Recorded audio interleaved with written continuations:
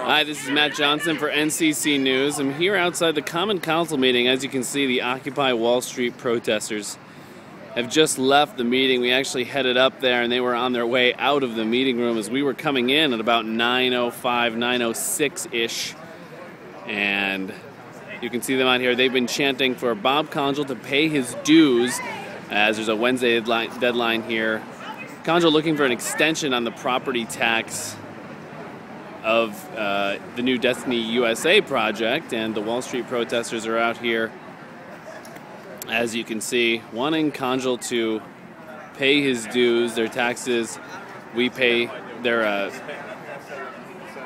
chant said, "We pay taxes, so do you." So there's about, as you can see, about 15 of these folks here that are doing it, along with a couple journalists, and it's like someone out here making sure nobody goes nuts.